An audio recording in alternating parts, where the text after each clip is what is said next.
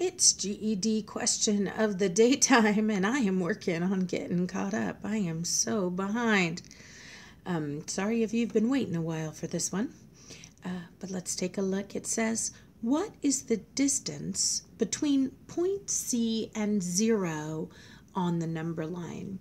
I have to tell you I love this problem because it's looks like a simple little number line problem, but it's actually an application of an algebra concept you might have learned whether you realize it or not. Let's look at this phrase. Look at this phrase with me. What is the distance between point C and 0 on the number line? That phrase that I just underlined right there, the distance between point C and 0 on the number line, is the definition for one of the terms we've learned. A number's distance from 0 on a number line is called its absolute value. Its absolute value. Now the good news is, whether or not you've ever sat in a class that talked about absolute value or you've ever heard anything about it, we can still figure out this problem. It's pretty easy to think about. We can look at C, we can look at 0, and we can ask ourselves, how much distance is that? How far away is C from 0 on a number line? Now, I'll tell you the first mistake that most students make. Most students don't bother to look at any number line labeling. They just count tick marks and they go, oh, look, 1, 2, 3. It's 3 away, or -3 away, they'll tell me, one or the other, but they'll tell me this number 3. And if you just told me 3, you would be mistaken. How do I know that? Well, take a look at this measurement here. From here to here on this number line is just 1. Same thing back this way. If I go this way, this is 0 to -1. That's just 1 away. How can less amount that's less than 1 be 3? Doesn't make any sense. So we've got to realize that if we're at some place less than 1 away, we're going to start needing to use pieces and parts of numbers. Those whole number system is not going to work for us. Now, we have 2 ways to talk about pieces and parts of numbers. 2 common ways anyway.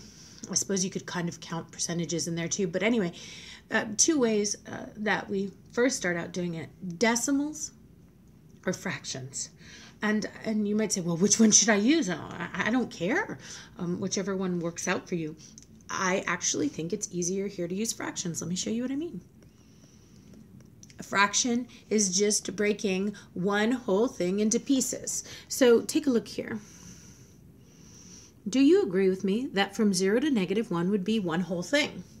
Well, let's take a look at how many pieces my one whole thing is broken into. And I'd like to pick up some different colors so you can see the pieces. That's a piece.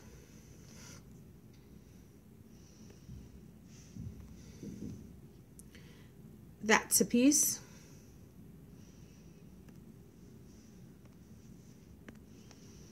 That's a piece. And that's a piece. And I wanted to put it in those different colors just so you could see that that one whole thing there has been broken into 4 pieces. Now you might be saying, Kate, but you went past my dot. Well, yeah, I did. But what I want to show you is that this one whole thing is broken into 4 pieces. Otherwise known, pieces or parts are the denominator of your fraction. It's been broken into fourths. The denominator of your fraction tells you how many pieces we broke our whole thing into.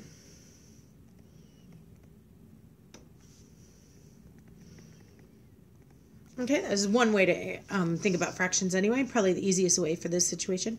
Now we can count how many of those pieces we actually have. That's the top of a fraction. Numerator, the word numerator means a counter. So let's count how many of these pieces we actually have. So starting at 0, I've got 1, 2, 3 of them. 3 out of 4 pieces on the way to 1. I'm going to say that again. I have 3 out of the 4 pieces on the way to 1. Great. So what is the distance between point C and 0 on a number line? It's 3/4. Now I know what you're thinking. You're thinking, Kate, you're wrong. Kate, you've screwed up in your video again. You're always doing that. I'm going to stop watching your videos. That's not 3/4. That's -3/4. We're on the negative side. I know that I do misspeak a lot because I'm a flaky woman, but I haven't misspoken this time, guys. That was why I pointed out that relationship to absolute value. I didn't ask you what point am I at.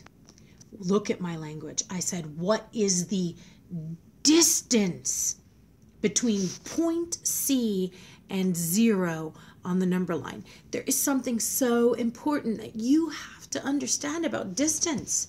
Distance is always positive. Now, I know you're thinking, Kate, no, distance is not always positive. That's not true. Well, I'm going to give you an example. So I want you to imagine that you walk from your house to the store. How far did you walk? You said, Kate, I walked 1,000 feet. Okay, 1,000 feet. So now if you go back and you walk in the opposite direction, you're going to walk home now. Did you just walk negative 1,000 feet? So you would never tell me, Kate, I walked negative 1,000 feet. Then I say, oh, let's combine your total distance you went to the store. How much total did you walk today? If you walked to negative 1,000 feet, you'd have to tell me, Kate, I didn't walk at all, because 1,000 plus negative 1,000 equals 0. And so me walking back home canceled out my walking. That doesn't even make sense. You and I know that no matter which direction you walked, you still walked 1,000 feet. You didn't take away any walking.